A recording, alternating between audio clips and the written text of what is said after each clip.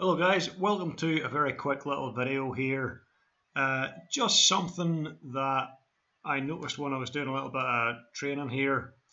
Really common thing you might find in Studio Max is when you try and zoom in on something, you'll notice this happens. We get this weird clipping issue where what we're trying to work on then disappears. This is what's called viewport clipping. Anything too close to the camera is then rendered invisible. If we want to undo that or actually want to see what's happening here, it's very, very easy to fix.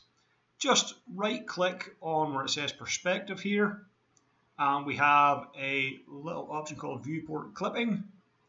Toggle that, and what you may see is a little bar appears along the side here with two arrows.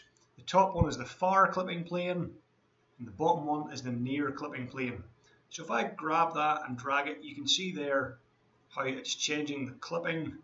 It's very sensitive, so I don't need to move it very far, but that's what we originally saw. If I pull this down a little bit, not even very much, just a millimeter or two, we can see that we can now zoom in a lot closer on those objects.